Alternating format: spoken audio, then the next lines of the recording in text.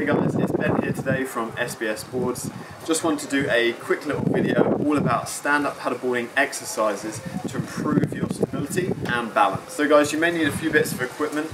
With stand-up paddleboarding, we're on water, we're constantly varied and different directions, planes of motion. So having a Swiss ball, something like this, is going to be great.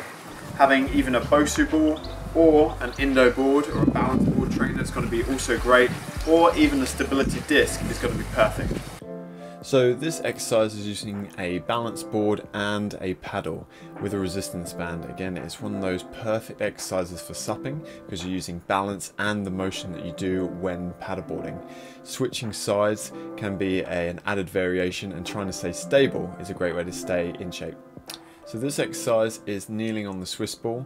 Again, if you've never done this, it's quite good fun and a good test for your balance. We're using the core and activation of the glutes and the lower back in this one, so it's a great one for stand-up paddleboarding. This exercise carries on from the one we've just previously done. Standing up is a bit more advanced. It's going to require a lot more strength and control and balance. If you've never done this before, I'd recommend that you do it just with a soft floor, just in case you fall off. This exercise is really specific to stand-up paddleboarding. Balancing on the Swiss ball, incredibly difficult, unstable surface, whilst paddling with your paddle with a resistance band to mimic that water resistance. The Bosu dumbbell woodchop is a great functional movement, very specific to stand-up paddleboarding as it's a dynamic movement that uses the same muscles as a crossbow turn, as well as pivot turns in flat water or the surf. You can use a resistance band or a weight for this exercise. The single leg bent over row is a really hard exercise to master. You're activating calves, glutes, hamstring, lower back, core and balance all in one movement. The Bosu 360 is a great exercise to get you walking up and down your SUP. Transferring weight from heel to toe, it's perfect for anyone looking to progress their surf stance and perfect their heel-toe flexibility. The advanced Bosu 360 is perfect for those that want to perfect their pivot turns, as this is a great one to use in the surf and a great way to practice at home. Use dumbbells or an external weight to make it harder. As you can see, the Bosu high knee to bicep curl is a pretty difficult exercise. This movement is perfect for helping stabilize your whole body on one leg. Great for out in the ocean where you have to transfer your feet from different positions quickly. The Bosu ball kettlebell swing is a classic, powerful movement requiring lots of balance and stability all at once. Very similar to stand-up paddleboarding where you have to produce a lot of power and balance at the same time. The Bosu ball one-legged kayak paddle is a very advanced exercise that's really going to start to burn those shoulders and very specific to stand-up paddleboarding. Same movement, but on one leg makes it a lot more difficult. A weighted bar will definitely make this challenging. Bosu ball SUP paddles are a specialised exercise that mimics the resistance of the ocean whilst also giving you the stability challenges of a normal paddleboard on the water. Try to get 30 to 50 strokes each side. Bosu ball sit-throughs are a very advanced exercise that's really going to help stabilise your core whilst on the water. This advanced exercise requires you to stabilise your shoulders whilst moving your hips through the body and underneath the Bosu. Single arm Bosu ball kettlebell swings.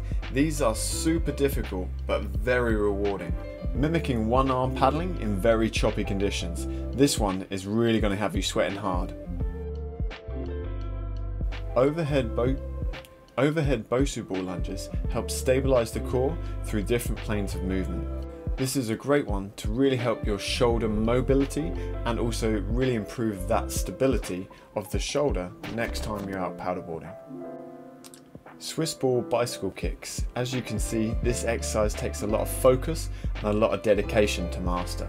This exercise uses the full body, but it's really going to give your abs a solid burn. The pistol squat is an advanced movement that predominantly uses the quadriceps, glutes and your balance to stay stable. This exercise is going to help to build strength and stamina in the legs. It's really going to help in races and paddling out in the surf. A version of the pistol squat is the side and back variation. Using the core and predominantly the legs, this variation is really going to test your stability and mobility. For the side and back variation, try and get your knee as close to the floor on each one. The skater is a dynamic move that's got to work on single leg stability whilst also working your quadricep explosive strength. Perfect for endurance, this one's going to be a real leg burner. The Bosu ball squat is one of the most advanced exercises you can do. Utilising one leg stability on an uneven surface is really going to push your surf skills to the max. Try and keep the Bosu as flat as possible whilst doing the pistol squat. The Bosu banded row is a great exercise for building a strong back whilst working on that core strength and lower back stability. Anything from 15 to 30 reps, or for endurance, anything above 1 to 2 minutes is going to be great. The Swiss ball lat pull is a great exercise to build up those strong paddling muscles. This exercise uses the biceps and the lats, as well as the posterior chain, to help stabilise your body throughout the movement. Perfect for building endurance in the shoulders. Swiss ball banded twists mimic the torso rotation needed when turning a SUP. The unstable surface of the Swiss ball, as well as the resistance band, makes this one a perfect exercise for any stand-up paddleboarder looking to improve their turns. For more surf workouts, check out these two videos.